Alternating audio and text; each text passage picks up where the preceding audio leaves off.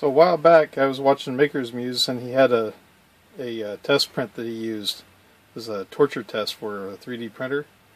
Today I'm going to give that a shot, and I'm also going to give that that fossil fish that they have on Thingiverse. I'll put the links in the description to both prints. And I'm going to give those a shot on this printer and just see how it stands up to it. I'll see you at the end of the video.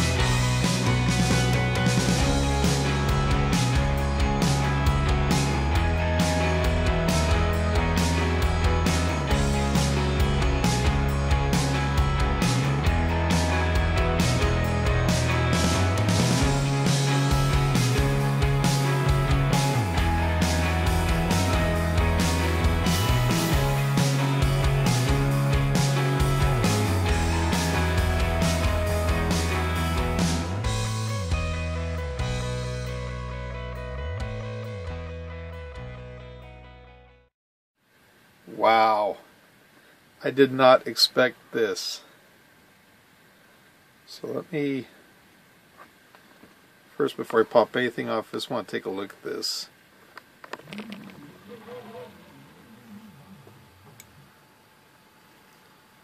Now I did use support material, just touching the bed. I didn't have it where it would do any support material up top. So right now the support material is just in the base, at the base of it. The bridge looks like it really turned out nice. But look at this tip. I did not expect that at all.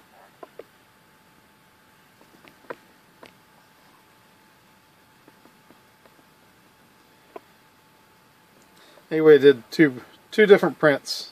I have the Maker's Muse. This was developed by Angus, a Maker's Muse, and he's awesome when it comes to making this. I watched this video when he made this model, and it's just amazing what he did with it. And this right here, I'll put the links for both of these in the video description. And this was the floppy fish. I watched Chuck from his channel. He printed one of those out last week, and I wanted to just see if this printer would be able to print one where it flex around. So let's take a look. Let's go ahead and pop everything off here. That removed good. back off the zoom a little bit. Okay. Now it does have support material underneath the letters.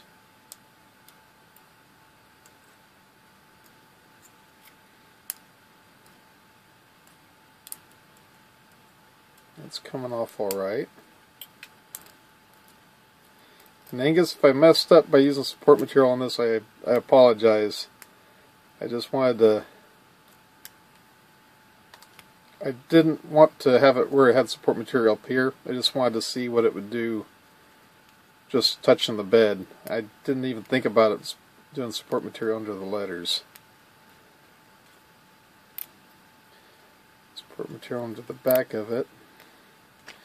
Now right here you can see where, so there's some stringing. It's not horrible. Let's take a look at the front here.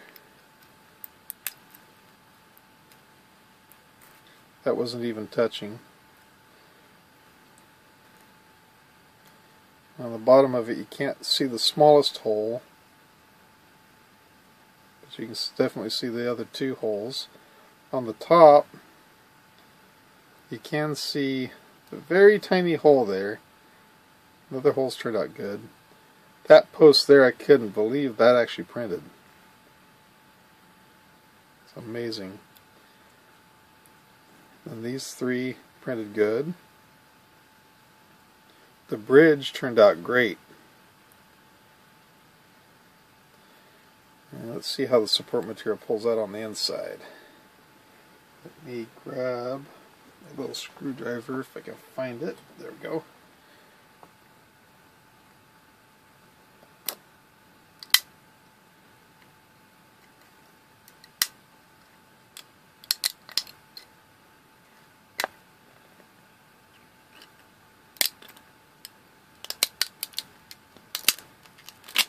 And once again, this was done in Cura.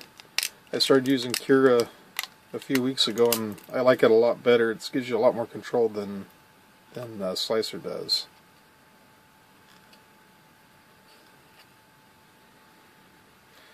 That turned out pretty good. There's one piece in there. There, it popped out.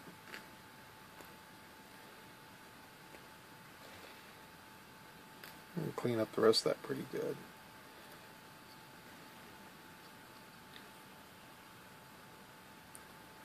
And this is where the letters are printed out on the side, and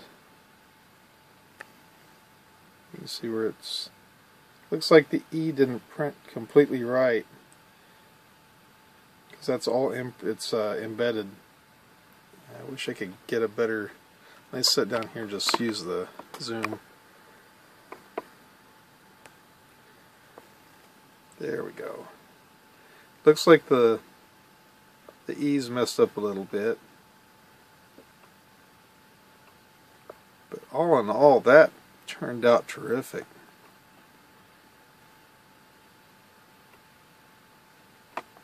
Okay, well, let's go ahead and set that to the side for the moment, and now let's see what happens with this fish. Taking the bottom layer, I have it set where it prints at, let me go ahead and turn my printer off. There we go. It prints the bottom layer at a 125%, so it's got a little bit of flash. It just needs to be broke loose a little bit. There we go.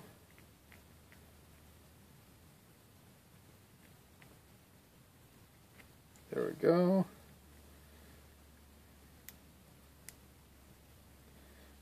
One more.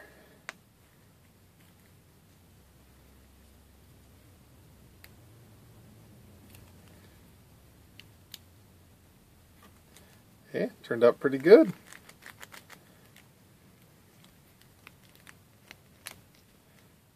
It's just an amazing print because the way it prints, the joints are printed, so there's no assembly, as you can see from the time lapse. There's no assembly whatsoever. It's 100% printed. And I honestly didn't know if this printer would do it. But I gotta tell you, it's a Geeetech aluminum Prusa i3. I just love this little printer. $330 what I spent on it, free shipping, and I couldn't have even dreamed of getting a better printer than this. The only issues I've ever had with it is the Z wobble, and as you can see from these prints, that's been pretty much eliminated. So I'm happy. I definitely would recommend this printer to anybody.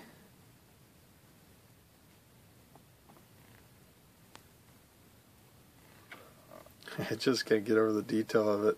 And this was, mind you, this was at 0.2 layer height. So I've tried 0.1. I haven't done it since I changed out the brackets on it. I might give that a shot and just see if I can get a little bit better detail on everything. But this is the guy. I printed this one last night, pulled it off the printer this morning, and then these two I set up. Both of these I set up before I went to work this afternoon. I think it was about 2 o'clock. I put them on the printer, and I believe it said it was 6 hours and 20 minutes it took to print the two of them. So there we go.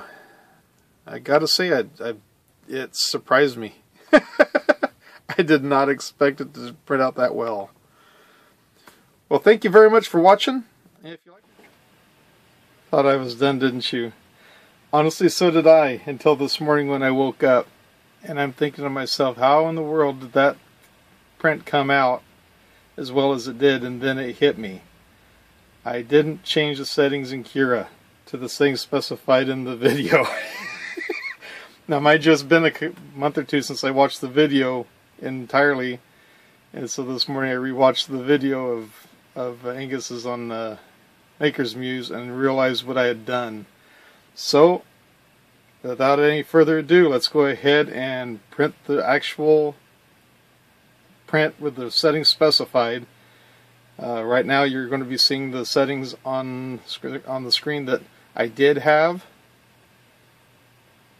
And now I'm going to put up the ones that are currently programmed into it, which I believe are the ones specified in his video. So let's get to it. I'll see you at the end of the video.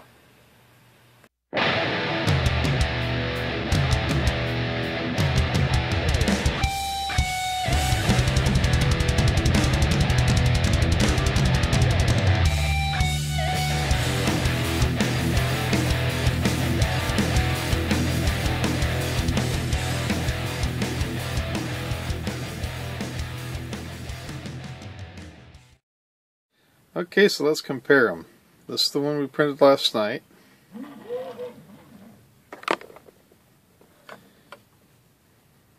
As you can see, all the details there. The E is a little bit messed up. Lighters turned out good.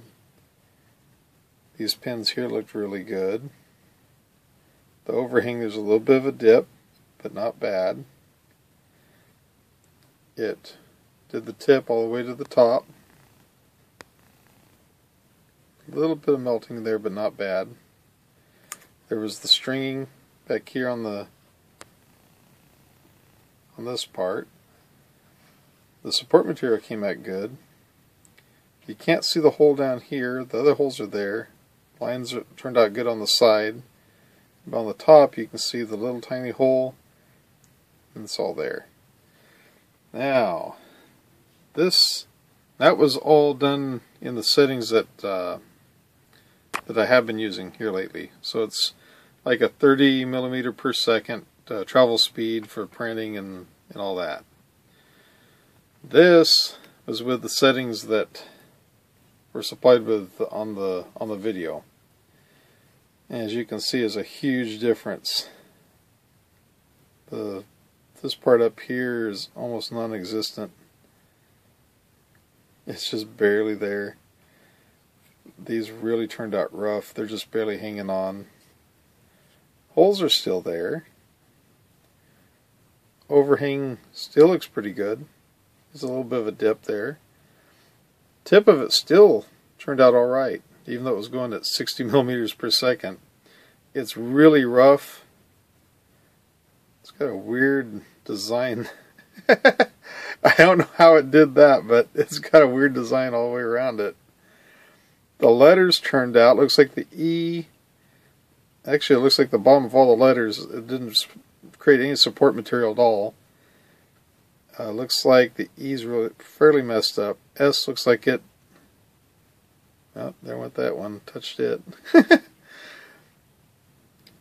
Looks like it kind of stringed out a little bit. The E actually looks better on this one, that's the funny part. It looks like it stringed out, messed up back there. It only printed 2 instead of 3 of those parts. And this is the raft that is included with that. So let's see if that'll pull off. I've never printed with a raft before, so this is a first.